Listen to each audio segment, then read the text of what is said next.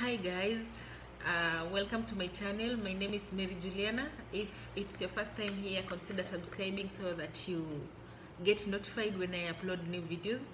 And if you are my subscriber, thank you so much for coming back. So let's go straight to the topic of today. Today I'm gonna teach you Arabic words related to the kitchen. Anything related to the kitchen stuffs and everything in the kitchen, okay? So let's start. We're gonna start with the name of the kitchen. Kitchen in Arabic, it's called makbah. Makbah. Kitchen. It's called makbah. And then we have thelaja. Thelaja. Thelaja is the fridge. Fridge. Then we have sikina. Sikina. Sikina is the knife. Knife is called sikina. We have melhaga. Melhaga. Melhaga is the spoon. Spoon is called melhaga. We have shoka. Shoka is the fork spoon. Fork spoon. Then we have sahan. Sahan. Sahan is the plate. Okay?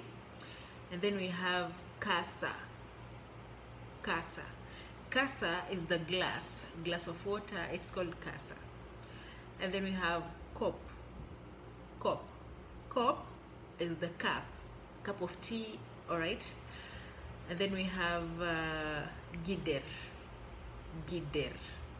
Gider is the cooking pot. Cooking pot is called gider. And then we have marsala. Marsala is the sink. Any sink around the house is called marsala. Whether it's in the kitchen or in the bathroom, it's called marsala. Where you wash your hands, where you wash the utensils, the sink, it's called marsala. And then we have gahwa. Gahwa is coffee. Okay? Whether it's Turkish coffee, it's called gahwa.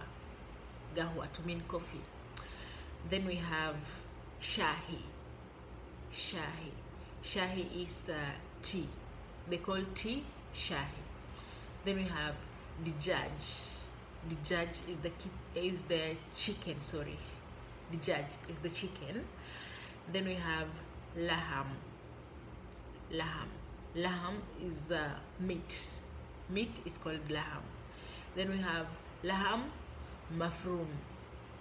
It's the minced meat. Okay? Minced meat is called laham mafroom. We have rose. Rose is the rice. Rice is called rose in Arabic. Then we have moya. Moya is water. Water is called moya. Then we have basal. The onion is called basal. We have zait is oil. Okay, cooking oil is called zait. Then we have zaytun, that is the olive oil is called zaytun. Then we have melh is the salt is called melh. Then we have sukar is the sugar is called sukar. We have zubala is the dustbin. Okay, and the paper that is put on the dustbin before you put the before you put the waste, okay, before you put the dirt there, it's called kis zubala.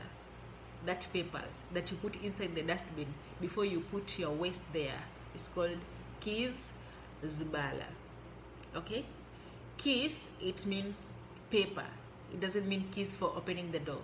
Okay, keys for opening the door is called mufta. Mufta is the keys that is used to open the doors, but the paper that you put in the dustbin is called Kis Zubala. Okay, any paper is called keys. Any plastic paper is called keys, but the one that you put in the dustbin is called Kis Zubala. But the one that is used to open the door is not called keys, it's called Mufta. Mufta, you open the door using Mufta. In English it's keys. All right, and then we have Bap. Bap is the door is called Bap. And then we have Shubak. Shubak is the window is called Shubak. If you know of any Arabic word that is used in the kitchen that I have not mentioned in this video, kindly do so, mention it in the comment section. Let's help someone who is new here. Let's help people learn Arabic, okay? I might have forgotten a lot of stuff that is used in the kitchen that my viewer know. You can put it in the comment section, and someone who is looking forward to learn Arabic will find it there, because maybe I might have forgotten some words and some stuffs used in the kitchen, okay? So feel free to share your views, your new words, your vocabularies in the comment section, and stay tuned to learn more Arabic words. In my next video I'll cover the Arabic numbers. We'll learn Arabic numbers, how to count from 1 up to 100 in Arabic. Okay, thank you so much for watching.